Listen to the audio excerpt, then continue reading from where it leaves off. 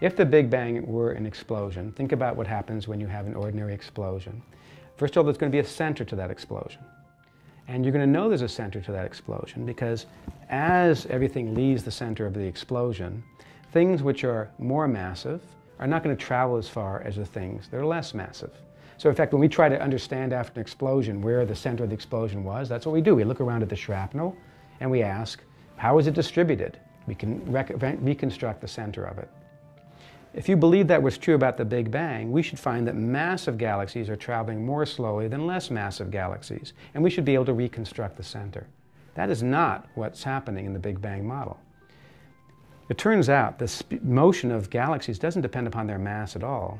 Their apparent motion only depends upon how far away they are.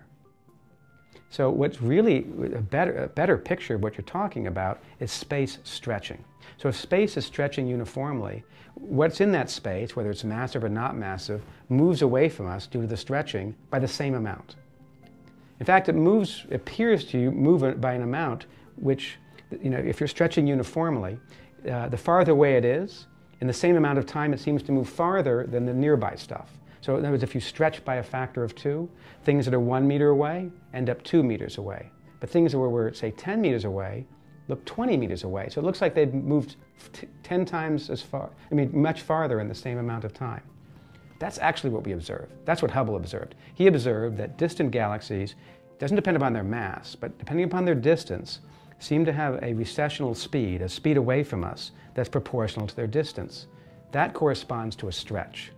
So what the Big Bang should really be called is the big stretch. And what's big about it is at the very beginning it's a very rapid stretch, and then that stretch for the next substantial period of time has been stretching at an ever more slow rate.